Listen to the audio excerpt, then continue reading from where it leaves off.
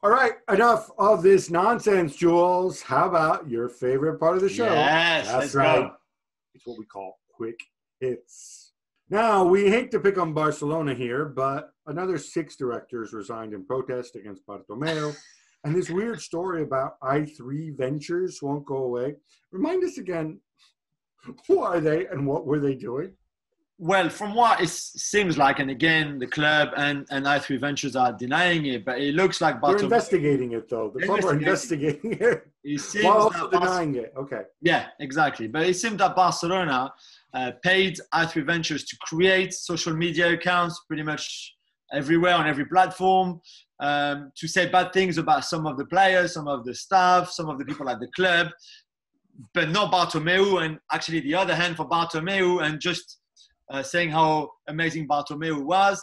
That's not the only problem as well, because that's already in itself is pretty bad. But also that for what looks like a service that you usually get billed for 100,000, maybe 200,000 euros, they actually paid 900,000 euros. So they even overpaid for that kind of stuff that was not very legal in the first place anyway. So and there's another element to this, which is all their invoices, like there's a certain threshold above which the invoices get audited internally. Yeah. And then there's below that it's considered like petty cash. They always invoiced just beneath that threshold so that people couldn't go and people wouldn't notice that i3 Ventures exists. It's dodgy, but such a big club, self-destructing like this, in a time as well when there's no game, so everybody can just look, if there was a lot of games happening and Barca were winning and Messi was amazing, they could just hide that kind of things, or it would go maybe a bit less noticed or more unnoticed. But right now, that's all we can talk about. So everybody's so focused on them. It's a disaster. And it goes further, of course, because you also have the Messi situation, which was covered with his statement. And also, this is really serious and has legal implications. But one of the directors who resigned, giving an interview at the weekend, and he's saying like, "Oh, somebody at Barcelona has their hand in the till.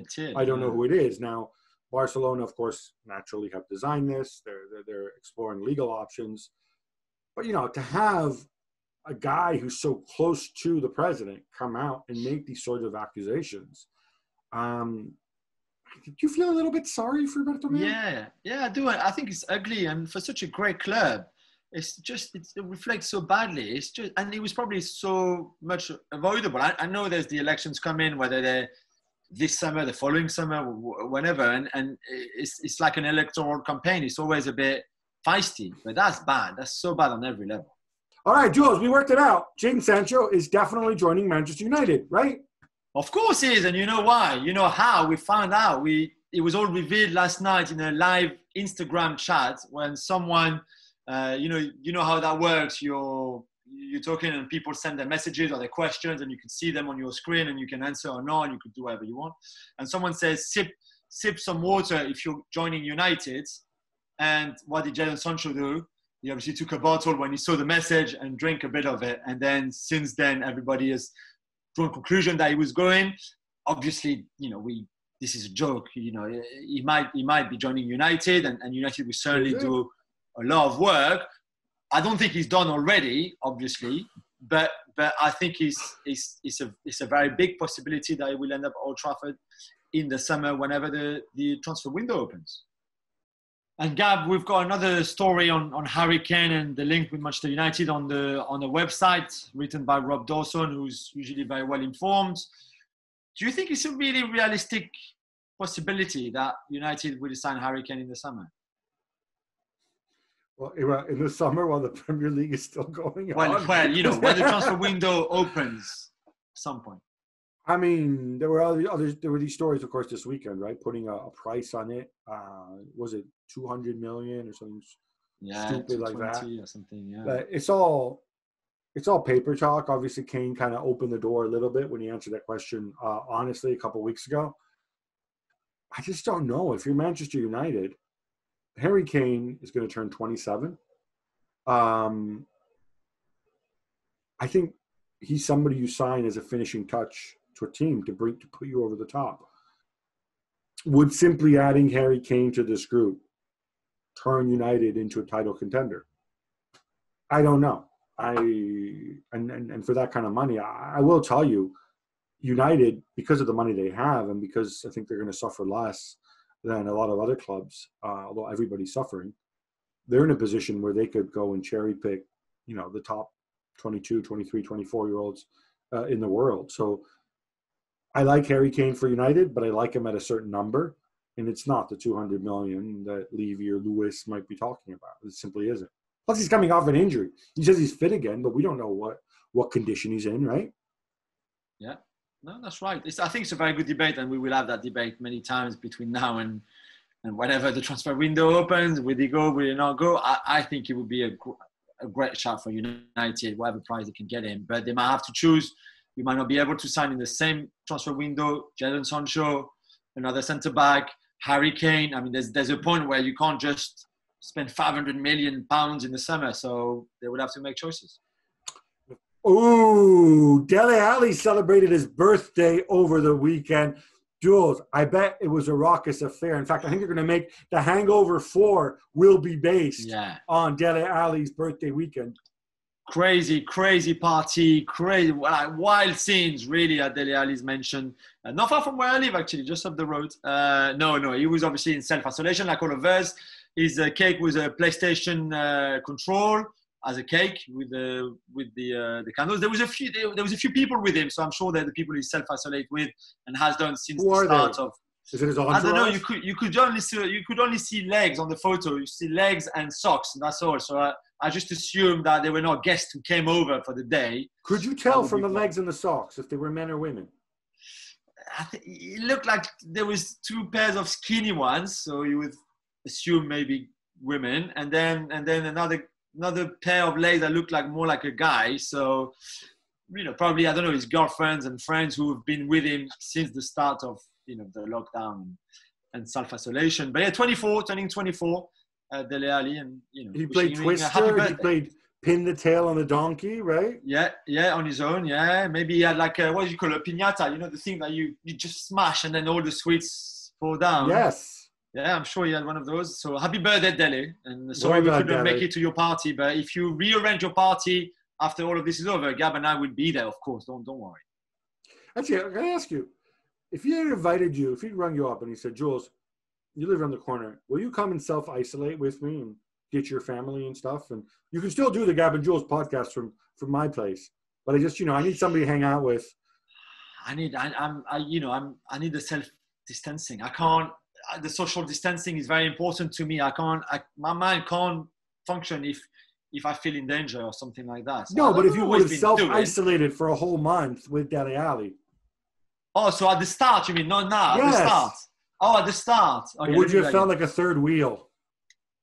Oh, can I bring the whole Lawrence's family with me, or is it just me? Because, he wouldn't want all of us at his house, because that would be carnage, the 3 kids and the wife and all of that. But, yeah, we would have played a lot of FIFA, played in the garden, I guess, and stuff. Well, All right. I'd like to imagine that, given I think there's some Arsenal fans in your family, you might have become a bit mischievous there.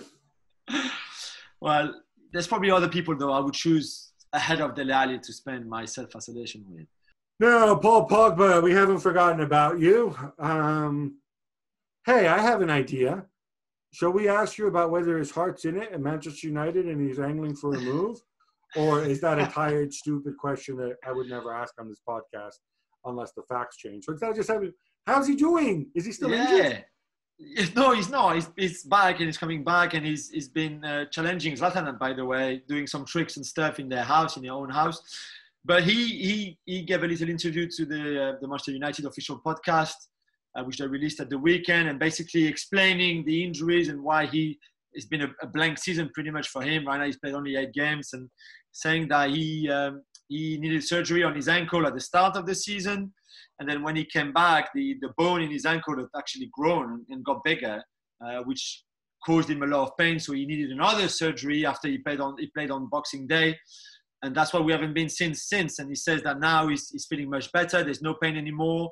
And as soon as training resumes, he'll be able to be back with the squad. And I think as soon as the league resumes as well, he'll be playing.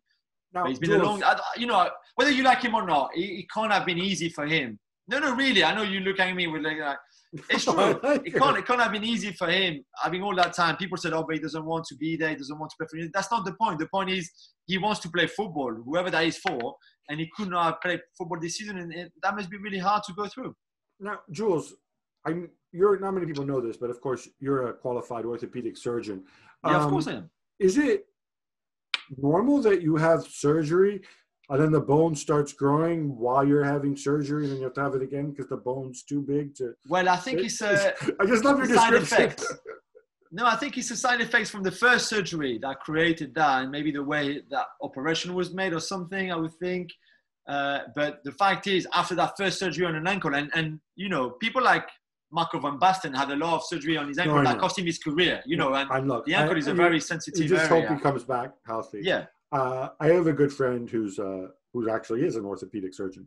And he made the point that if you had VAR for surgery, like, it would absolutely suck and they would have to take out so much insurance and it would be the worst thing in the world. No, just because so much that's involved is people making educated guesses and you get so many unexpected things. It's not a question of, you know, how talented a surgeon you are or an orthopod. It's just that there's so many variables. Speaking of lockdown, one of the tough things about lockdown is the lack of opportunity to exercise and the temptation to go and visit the refrigerator and chow. Jules, there's one Real Madrid star has discussed his struggles quite openly. Yeah, I mean, listen, Eden Hazard, I know you're listening to the pod. We love you, Gab and I, on the pod. And we all in the same situation. It's hard for everyone not to eat when you're, you know, in the house all day long, and there's chocolate and there's biscuits and there's this barbecue. We could do all those kind of things. I love how, like, because Eden Hazard is little, you assume that when he chows, he eats the kind of things that a child would eat, like chocolate. Wait a minute, what would make him as fat as he was when he came back from you know, from holidays? I don't know. The dude's Belgian. Like, he could be. The dude's Belgian, yes. He could be eating like mountains of moules and frites, or what do they call frites, with the mayo, and he could be eating all those foie gras terrines that you get at your Belgian trattoria. True. Why it gotta be Kinder eggs and like ice cream? No, but I'm just. Why are you making him seem like this could he's be a child? Part of it. This could be part of it. Next time I'll ask him why he finds the hardest to resist to, and then I'll tell you. But this is a message for you, Eden, brother. We've all been there. We're all there right now with you. Keep the faith.